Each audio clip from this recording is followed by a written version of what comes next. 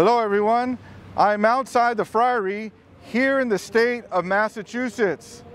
And my purpose for being here was to give a retreat on healing for the staff and the listeners of WQPH Catholic Radio. Each day we had a Mass with prayers for the sick, and then following Mass we had a time of adoration, but it was a healing service with the Blessed Sacrament. So I hope you enjoy these clips, and let the Lord touch you as you watch the highlights from our retreat from this past week.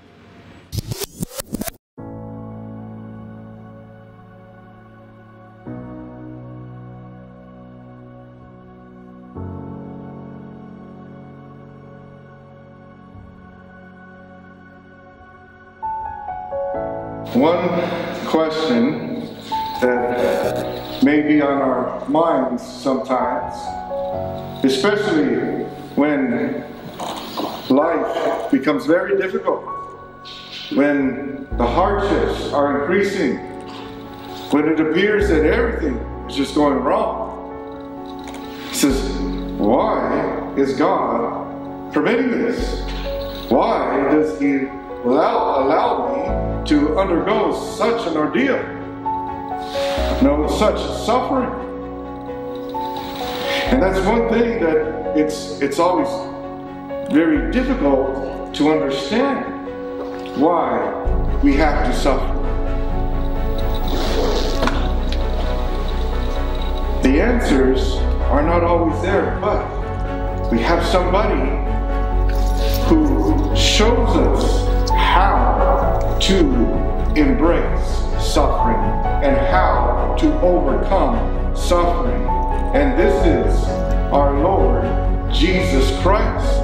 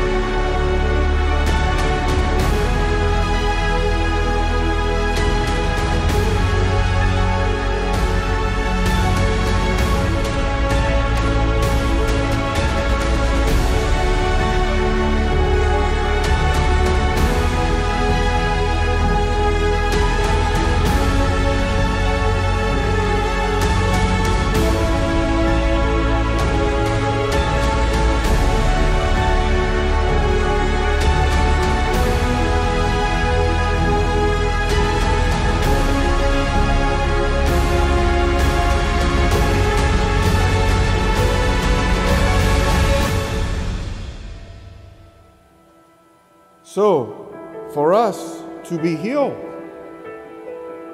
and going through this narrow gate, what does this mean? What are you talking about, Father? Some of us have some very deep wounds, and we don't like to think about them. And some of us have not prayed for healing because we don't want to face these wounds. See, but God wants to take them.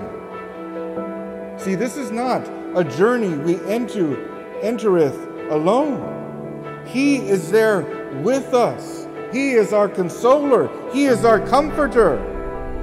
So many of us, we need to go beyond the threshold of the narrow gate and enter it. But in the threshold, we come face to face with the pain, with the hurt. And that is difficult. But Jesus knows that.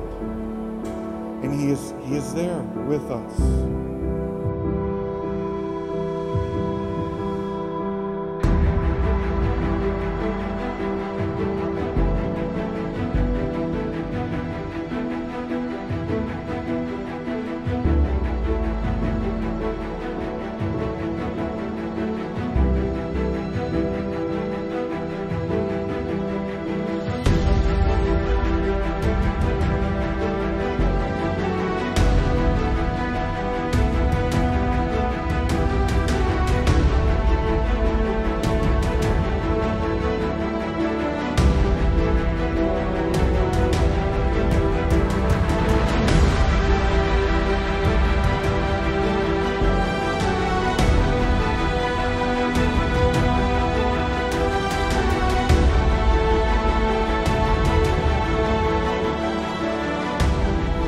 But here is Jesus. And Jesus tells us, Matthew chapter 11, he says, come to me. Come to me, those who are heavy burdened. Come to me. For my yoke is easy and my burden is light. And there he will give us rest. There he will deliver us. There he will set us free. And he will raise us up.